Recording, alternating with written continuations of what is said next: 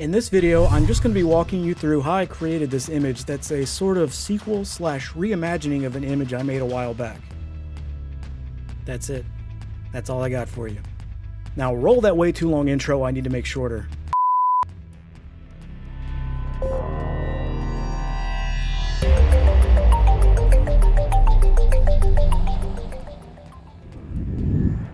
To get things started, I brought in this cloud image to be the background. Then dropped in this different cloud image and dropped its opacity a bit to blend the two together. This will form our basic sky background. Then I wanted to use this image of a bridge to have in front of the machine so I could put a character on it and really be able to show the huge scale of the machines. First though, I need to mask away the background and some of the elements of it, like the light poles and the railing. I painted in my own railing that was lower so it wouldn't totally block the character that I'll be adding to it later. Then I went ahead and added in some foreground rocks to start forming the terrain. Here's the machine I'm calling a planet cracker. Kind of a giant futuristic excavator machine used to mine rare materials from distant barren planets. There's some elements of this image that make it look so much smaller than I want it to look, mainly these windows and this ladder. So using the clone stamp tool, I spent some time meticulously removing them. After that, I noticed the lighting used in this original image produced pretty harsh shadows all over the place, which wasn't going to match the overcast atmosphere of the planetscape I was setting this machine in. So I used the clone stamp again to go all around and either remove completely or soften the edges of all the shadows. Fun, but it looks way better now. I brought it into the main composition and positioned one closer to the foreground and another one further off in the distance. Now to add something to the background, I used this image of some mountains, duplicated and flipped it to extend it just a little bit, moved it behind everything, and then masked it out from its background. To further add some detail, I put in these ships. I made them different sizes to show them flying on different planes with respect to the camera. It'll be more obvious once we add some atmospheric perspective and give everything some more depth. First though, let's fix the brightness of everything, starting with these rocks in the foreground. I just used levels to darken them down some. I had this planet cracker machine layer set as a smart object, so I just opened that up and used a levels adjustment to darken it down as well. While I was in here, I wanted to go ahead and add some other lighting effects to it. So I masked that levels adjustment around the top edges of the machine to show some light coming from slightly above. Then I added a curves adjustment and lightened it some, and used blend if to isolate that adjustment to just the brighter areas. There. Now the machines are properly lit for the scene and have some dimension. Now let's darken the mountains in the background as well with a curves adjustment. And I'll go ahead and paint on the mountains mask to kind of fade them into the distance some. And darken the ships, and add some atmospheric haze over them to kind of push them into the distance some. I just painted over them on a new layer with the color of the sky and adjusted the opacity of that layer until they were each as far into the distance as I wanted them to be. Just remember, the further away you want something, the hazier they should look, with less contrast.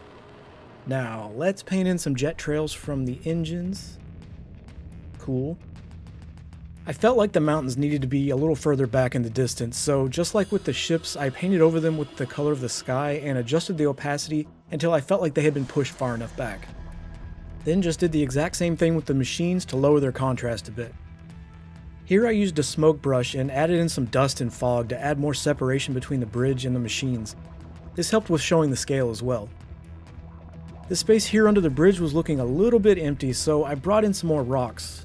I darkened them and pushed them back so they were between the bridge and the machine. I added even more atmospheric perspective by putting some more haze between the two machines to help show that there was meant to be quite a bit of distance between the two of them. Then I used a cloud brush to paint a little cloud in front of this machine just to help show how tall it is. You know, like how the tops of mountains will sometimes have a little mini atmosphere forming around them. And put some more haze between the bridge and machines for scale.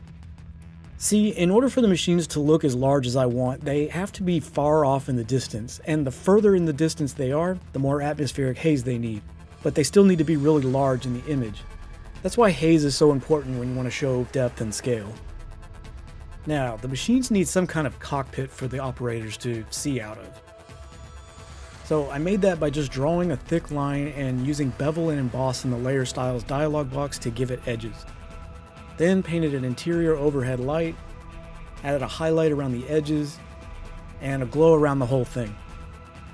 then put in a couple of silhouettes of the crew.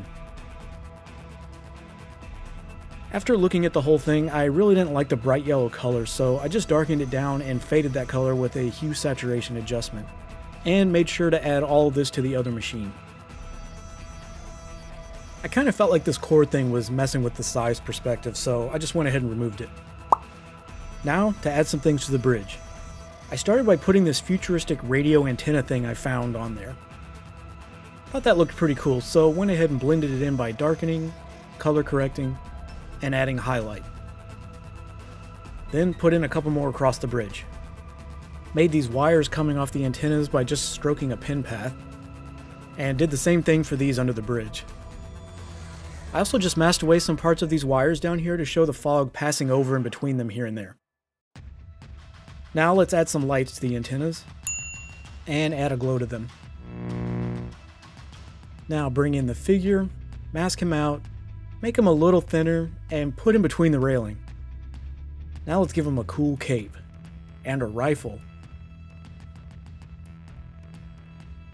See, he's out here patrolling, keeping a lookout for any local wildlife that might try to attack workers on the ground or get into the machinery and damage something.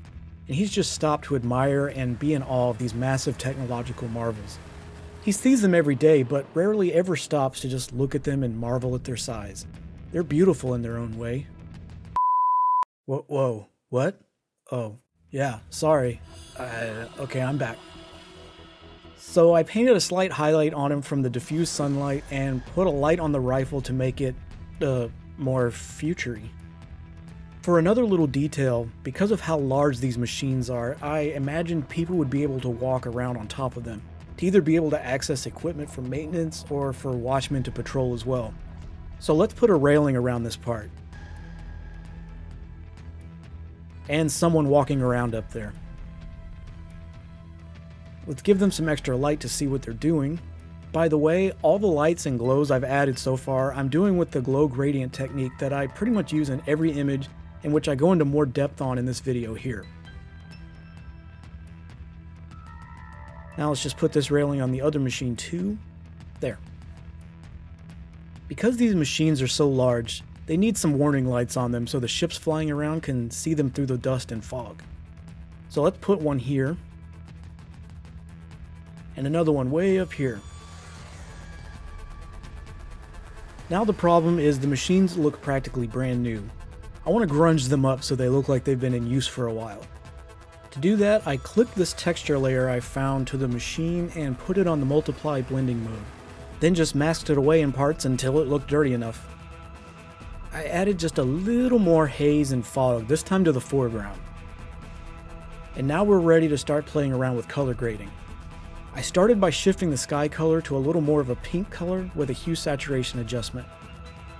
Then played around a bit in the camera raw filter, just added some clarity and contrast overall and some blue color into the bottom half of the image.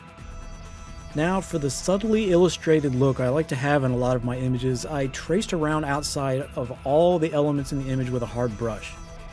Then duplicated that, added a Gaussian blur to it just to blur it a little bit, and changed the color to a more reddish color. Duplicated the hard line again and added a larger Gaussian blur to that. Grouped those three lines together and then masked it into the areas where I wanted it. It's fairly subtle, but it adds a small amount of detail. Next, I added just a little more haze around the lighter parts of the image, and just a little more color grading with a color lookup adjustment that enhances the colors. And as I sometimes do, I also felt like adding some paint texture. I go into detail of how I do this in this same video. It's some small nitpicks, but I did fix how the haze was on this figure here, and added some rips and tears to his cape, and made him a little bit smaller. And put just a tiny bit of light flare along this edge. Okay, we're getting close to done, but I don't think I like this color grading. It's just too pretty. I think this would look cooler if we showed how these machines are kicking up dust and debris into the air and polluting the atmosphere. So I played around with curves, camera raw, and a few other effects to make it look more orange and industrial. I think that looks better, but what do you think? For the final touch, I added a little more light glare to a couple of areas, and I think it's pretty much done.